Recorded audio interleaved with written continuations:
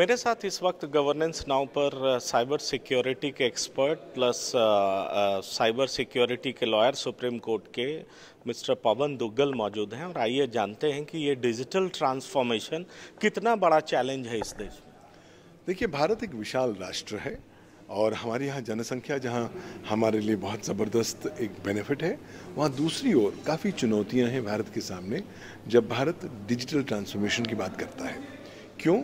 क्योंकि ये एक ऐसा राष्ट्र है जहाँ पर बटन दबाए हुए भारत परिवर्तित नहीं होने वाला है। बहुत समय लगने वाला है। बहुत सारे विभिन्न प्रकार के स्टेक होल्डर्स को आपको साथ लेकर चलना पड़ेगा और जो बुनियादी चुनौतियां हमारे समक्ष आ रही हैं उनका सामना करना पड़ेगा।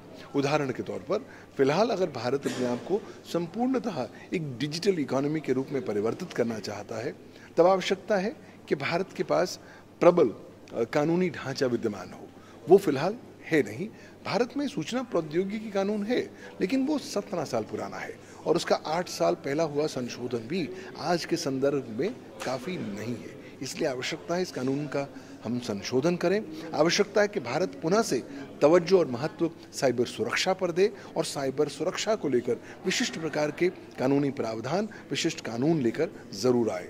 आज भारत जब डिजिटल पेमेंट्स पर जा रहा है, मुझे लगता है कि भारत में जो कानूनी ढांचा डिजिटल पेमेंट्स को प्रोत्साहित करने के लिए होना चाहिए, वो भी नहीं है। तो बहुत काम करने की आवश्यकता है। तो आपने कहा कि हमें जो इंफ्रास्ट्रक्चर है, जो ढांचा है, उसमें बेहद सुधार लाने की ज़रूरत है। और पहले भी जब मैं आपसे बात करता रहा हूँ तो आपने ये कहा था कि साइबर क्राइम में कन्विक्शन रेट काफ़ी कम है। तो जाहिर तौर पर ये एक बहुत बड़ा चुनौती है। ऐसे में गवर्नमेंट जो ये प्रयास कर रही है, आपको क्या लगता है सर, ये कितना कारगर हो पाएगा मौजूदा व्यवस्था में? देखिए, सरकार का उद्देश्य और सरकार की जो विजन है बिल्कुल सराहनीय है।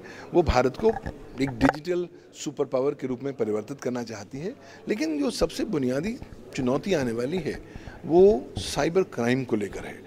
ऑलरेडी जब से नोटबंदी हुई है तब से लेकर आज तक अगर आप दृष्टि डालें तो पाएंगे कि भारतवर्ष में साइबर क्राइम की तादाद बहुत तेज़ रफ्तार से बढ़ गई है। न केवल बैंकिंग फ्रॉड्स होने शुरू हो गए हैं, मोबाइल वॉलेट्स संबंधी साइबर क्राइम हो रहे हैं और यहाँ तक कि अब रैंसमवेयर भारत में एक अभिन्न अपना स्थान ले चुका है। अब इस संदर्भ में हमारे कानून बहुत ज़्यादा सशक्त नहीं है। पिछले 17 सालों में हम मुश्किल से कुछ डबल डिजिट कन्विक्शन ही करा पाए हैं। क्योंकि ज़्यादा लोगों को हम जेल नहीं भिजवा पाए हैं, तो एक धारणा सी बन गई है कि भारत एक ऐसा राष्ट्र है कि आप आइए, साइबर क्राइम करिए और आप पर कानून बहुत कड़ा रुख नहीं अख्तियार करेगा। उस मानसिकता को बदलने की आवश्यकता है। कानून को सशक्त बनाने की ज़रूरत है और कानून को इफेक्टिवली कारगर स्वरूप में इम्प्लीमेंट करने की ज़रूरत है। अगर हम ये करेंगे तब मुझे लगता है चुनौतियाँ कम होंगी। क्या यही नहीं लगता कि यही वजह है जिस वजह से जो हमारे एजुकेटेड लोग भी हैं वो डिजिटल मोड ऑफ पेमेंट से बचना चाहते हैं? काफ़ी उनके मन में संशय है, शंका है कि कहीं फ्रॉड ना हो जाए, चाहे साइबर फ्रॉड हो, क्योंकि अभी पेटीएम को लेकर के भी या और तमाम जो मोड ऑफ पेमेंट्स है, कई सारे केसेस सामने आ रहे हैं, मीडिया में रिपोर्टिंग हो रहा है।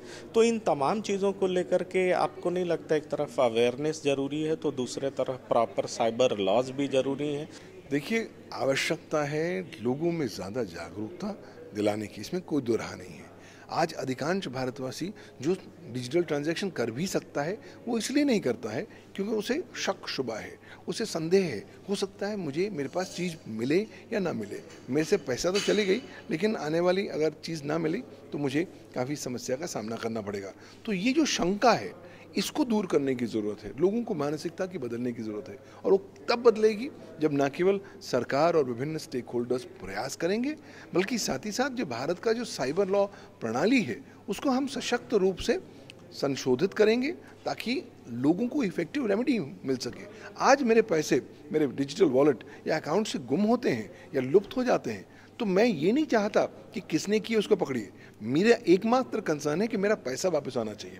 इसलिए आवश्यकता है कि डिजिटल पेमेंट्स को लेकर आपके यहाँ डिस्टिंक्ट रेगुलेटर होना चाहिए, ओम्बड्समैन होना चाहिए, किसी को कोई दिक्कत है, आप आइए, यहाँ पर शिकायत करिए और अगले 48 से 72 घंटे में आपके पैसे आपके अकाउंट में वापस आने चाहिए। ये तब संभव हो पाएगा जब भारत साइबर इंश्योरेंस पर एक महत्वपूर्ण कदम आगे उठाएगा, और ये साइबर इंश्योरेंस उपभोक्ताओं के इंटरेस्ट को प्रोटेक्ट रखेगी और पूरे इकोसिस्टम को भी एक सुदृढ़ ढांचा दे पाएगी, जिसके आधार पर हम एक कैशलेस डिजिटल इकोनॉमी की ओर परिवर्तित हो पाएंगे। मेरा एक अंतिम सवाल है, less cash economy and cashless economy के बीच में आप कितना बड़ा फासला देखते हैं? लेस कैश इकोनॉमी और कैशलेस इकोनॉमी में एक बहुत विशाल सा फासला है। कारण ये है, लेस कैश तो संभव है, कैशलेस संपूर्णतः अभी किसी राष्ट्र ने संभव अभी तक नहीं कर दिखाया है। भारत करना चाहता है, कुछ समय लगेंगे, और जैसे कहा जाता है कि रोम कभी भी एक दिन में नहीं बना था, ठीक इसी प्रकार से हमें आने वाले कुछ सालों में ज़्यादा मेहनत करनी पड़ेगी ताकि भारतीय मानसिकता को बदला सकें। हम कह सकें कि जहां तक हो सके हम अपनी ट्रांजैक्शंस डिजिटल करें। तो फिलहाल पहला उद्देश्य होगा लेस कैश और दूसरा अंतिम उद्देश्य होगा कैशलेस। और ये जो हमारी यात्रा है, इसके समक्ष बहुत सी चुनौतियां आने वाली हैं, कोई बहुत स्मूथ राइड नहीं होने वाली। इसलिए लगातार इन चुनौतियों का हमें स्मरण करना पड़ेगा, उनको इफेक्टिवली एड्रेस करना पड़ेगा और तमाम सारे स्टेक होल्डर्स को साथ लेकर आगे बढ़ना पड़ेगा।